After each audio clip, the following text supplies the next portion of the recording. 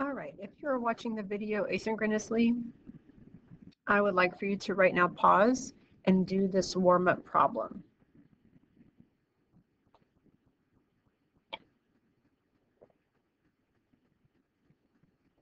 All right, here's what you should have gotten.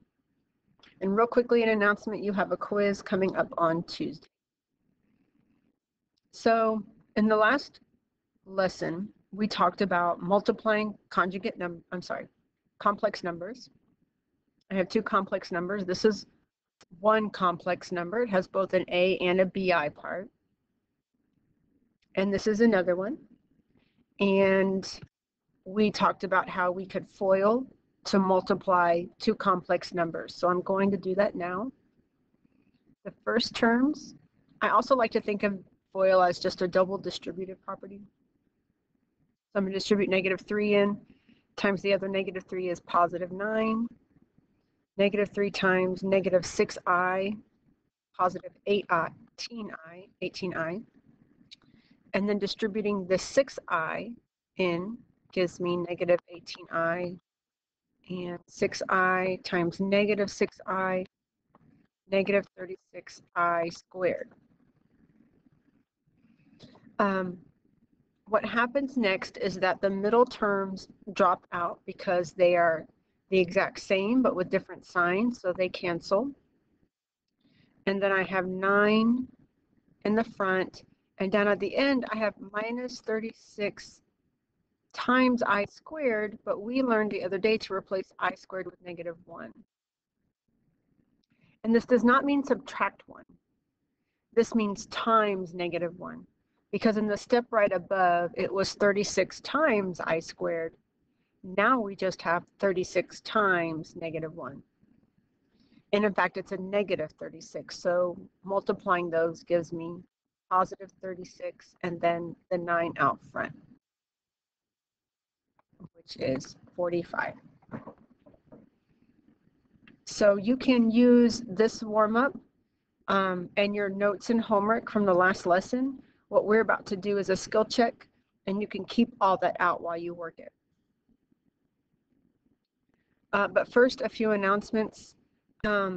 Please leave a private comment on any retakes or work that I haven't updated in Skyward. So you can, okay, so actually, let me rephrase that. For any work I still haven't updated for you, you can do one of two things. You can leave a private comment on the work in the actual assignment in Google Classroom, because then Google will give me a notification that you've left a comment and I can go look at it. Or you can email me. Please, when you do that, give me your class period, the assignment title, and any other details you think I need. Plus, using your manners are pretty cool. Sometimes emails can come out as rather bossy. I don't think you're trying to be bossy. I mean, maybe you are, I don't know. But since we're going to be doing so much emailing this year, it's a good idea to practice writing professional emails and being, you know, like using your punctuation and using, you know, your manners, like, hello, Miss Farias, you know, I'm so-and-so, I'm in this period. Will you please check this assignment, you know, such and such. It's just nice. I'm not easily offended, but when you go out into the real world and you're working with other people of all different kinds of personality types, you know, just being as professional and informative as possible in an email will get your needs met faster. And then the last announcement, happy pre-Friday, because today is Thursday at the time of recording. So this is the part of the lesson where we're going to have a skill check. If you're working asynchronously and you are just sort of, you can fast forward, you know, along the YouTube video, how it gives you those little thumbnails in the bottom while you're fast forwarding. Just look for this, you know, big bright blue screen. That was what I put in the instructions in your classroom. So here's the bright blue screen. The skill check's on the next slide. So I want you to work the skill check on a piece of paper with the video paused before you come back to see the work and give yourself a grade. So pause now and work this problem. You can use your warm-up, you can use your notes and homework from the last lesson. Okay, so here's the work. Go ahead and pause the video, check your work, make any corrections. Remember not to erase your original work. Just write the correct work on the side somewhere. Pause, do that for a moment, and then come back to hear about grading.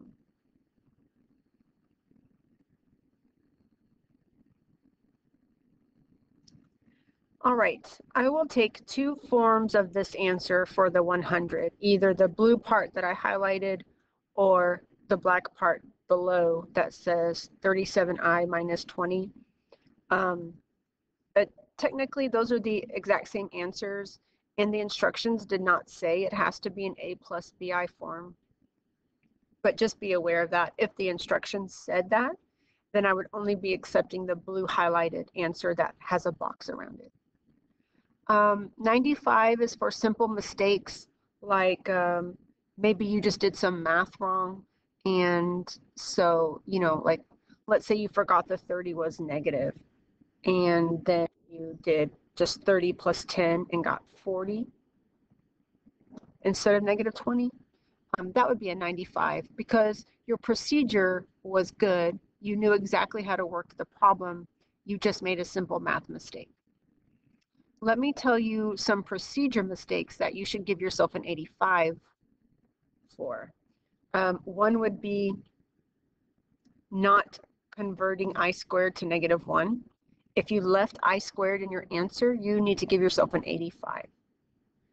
Another thing is if you did this part of the problem correctly, you substituted negative 1, but you did minus 1, like you subtracted it instead of multiplying it.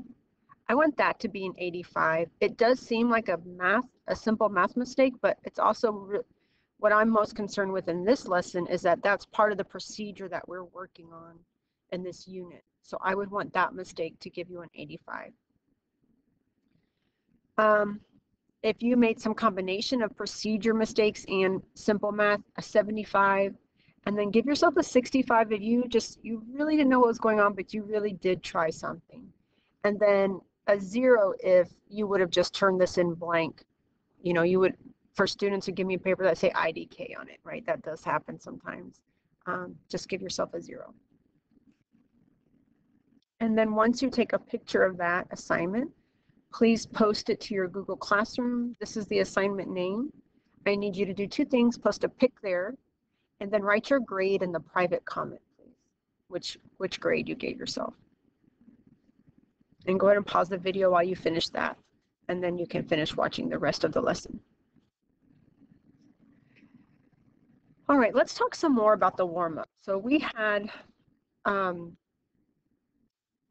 this work where we did our FOIL.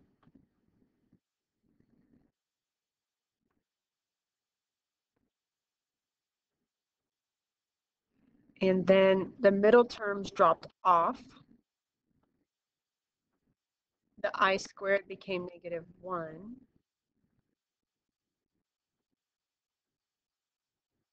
And we got 45. Notice there was no i's left in this answer at all. We went from having complex numbers to a whole number, a number that's only got a real part. In our skill check, that did not happen. So what was our skill check? Negative 5 plus 2i, negative 5, 2, 6.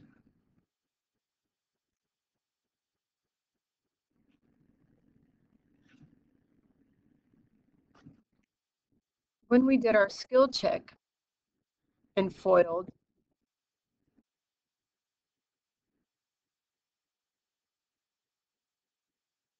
I feel like I wrote it down.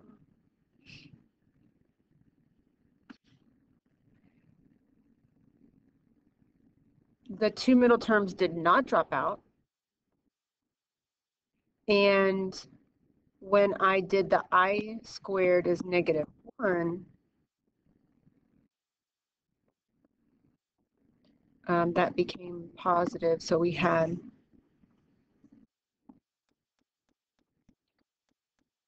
our answer was still a complex number. It had both a real part and an imaginary. So what I want you to notice is the pattern in the original problems. this original problem did not end up where all the i's dropped out, but this one did. So I want you to look at that for a moment. Pause your video if you need to and think about what's going on there that would allow for the middle terms to drop out.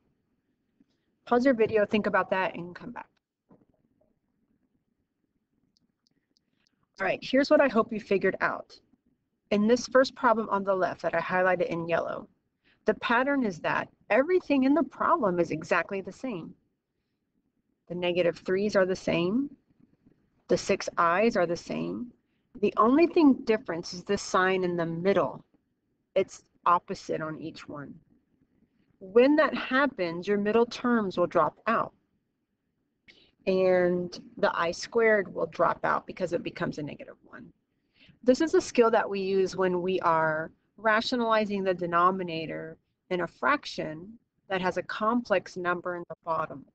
Just like we don't leave radicals in the bottom of a fraction in the denominator, we also don't leave i's in the denominator. And we're not going to be rationalizing denominators today, but that's one reason why this skill is helpful. So that's what this slide says, that products of complex conjugates allow us to get back to real numbers. For a complex number a plus bi, the complex conjugate is a minus bi. So the a parts are the same, the bi parts are the same. The only thing different is the sign in the middle. So if I were to, so this is a general form. I have two conjugates, and if I FOIL them,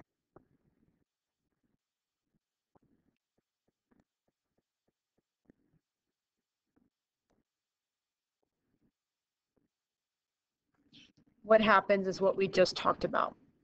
The two middle terms, negative ABI and positive ABI, they drop out, leaving me a squared here, and then minus bi squared, but I squared is -1. So negative b squared, sorry, this was a b squared up here too. So negative b squared times -1 is positive b squared. So what I've just done here is derived a formula for you. It's a shortcut rule. And if we were going back to look at the warm-up again, here's how I would use the shortcut rule to get the exact same answer.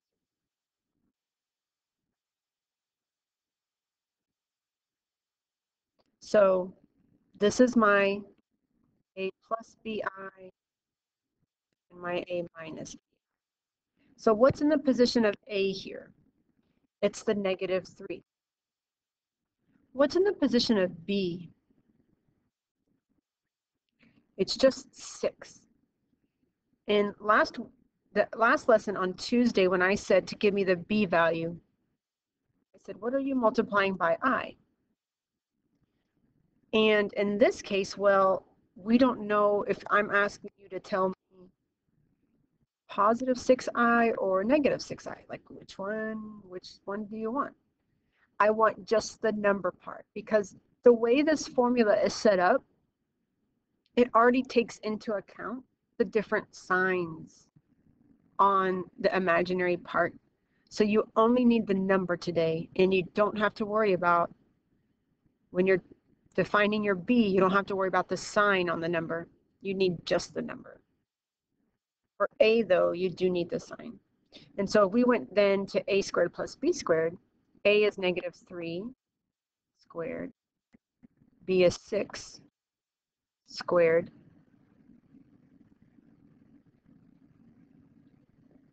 -3 squared means -3 times itself, or -3 times -3. So negative times negative is positive.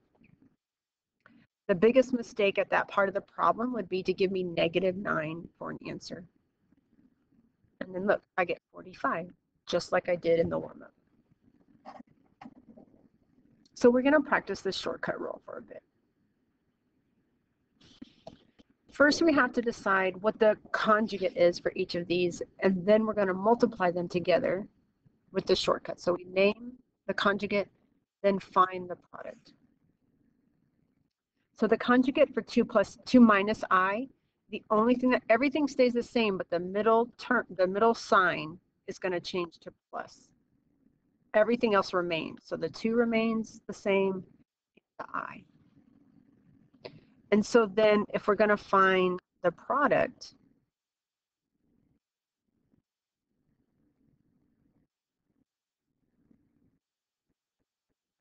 we could FOIL, and you are welcome to if you don't like the shortcut. If I was using the shortcut, I would just need to know what A is. It's 2. B is whatever number or coefficient is on the I. Well, I don't see a number, but I understand that it's 1. And so then A squared plus B squared, the shortcut rule,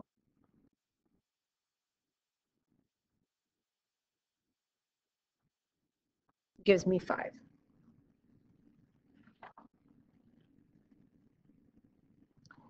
For the second problem on the right, first thing you do is find the conjugate. That means everything stays the same except you change the middle sign, the operation. So instead of a plus problem, this is going to become a subtraction problem. That's the only change you make. The -1 stays -1, and the IRAD 5 stays IRAD 5. And to find the product of those two things, meaning multiply them together, like I said before, you could FOIL, or you could do A squared plus B squared, where A is the -1, and B is the coefficient for I. What are you multiplying I by? Square root of 5. So then A squared is -1 squared. B squared is rad 5 squared. That gives me +1 plus 5, because square cancels out square root, and leaves me 6.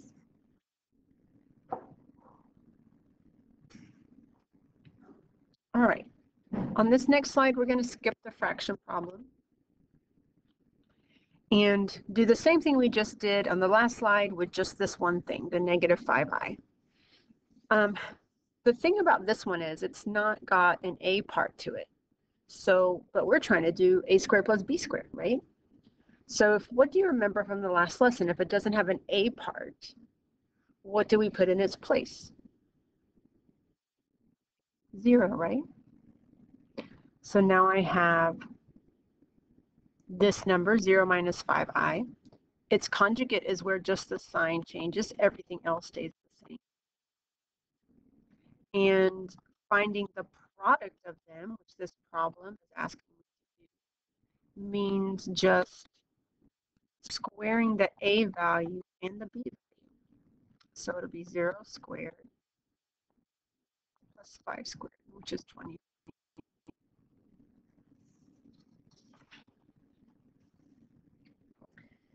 On this next slide, I want you to pause the video and work this problem by yourself before coming back to check.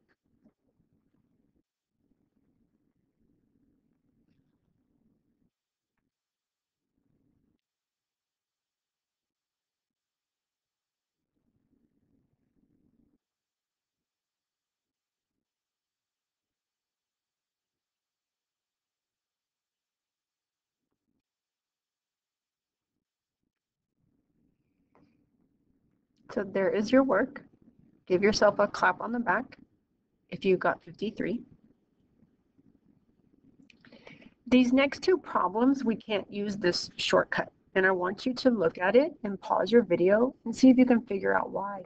And to give you a clue, let's first talk about what this squaring this means. It means -3 plus I times itself.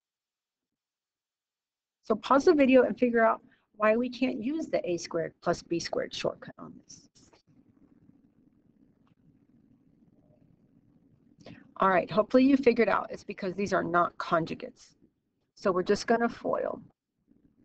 There is another shortcut for this, but I didn't want to bother you with too many shortcuts. And since FOIL works every time, we're just going to stick with it. So then I'm going to replace the I squared with -1. And 9 minus 1 is 8, and then I combine my i's, get 6i.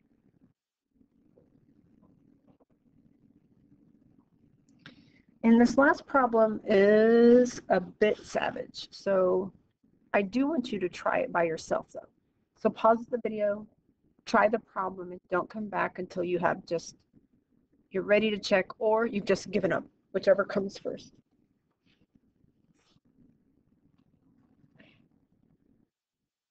It's not a shortcut, a squared plus b squared, because these are not conjugates. So we're going to FOIL. 5 times 5 is 25. 5 times the last term is minus 5i rad 3. Distributing here gives me another 5 minus 5i rad 3. And then multiplying this times this. Let's talk about that. So when you're multiplying radicals, you multiply the outsides together and you multiply the insides together. So what that will give me here is negative I times negative I, which is positive I squared. That's outside the radical. Inside is 3 times 3, which is 9. Okay. I'm just going to go ahead and simplify this next before I move on. Remember that I squared gets replaced with -1, and square root of 9 simplifies to 3. And in a bit, I'm going to combine that with 25 right there. But first, we need to talk about when you add or subtract radicals, because that's what I need to do with those middle terms. The insides stay the same. So the rad 3 doesn't change when you're adding or subtracting. You add or subtract the outside. So in this case, my two middle terms, I have outside negative 5i and negative 5i. Combining those gives me negative 10i. And then I attach it back to the radical 3, which doesn't change. When you add or subtract, the radical stays the same. So now I can combine the 25 with that negative 3 and gets 22 minus 10i rad. And there you go.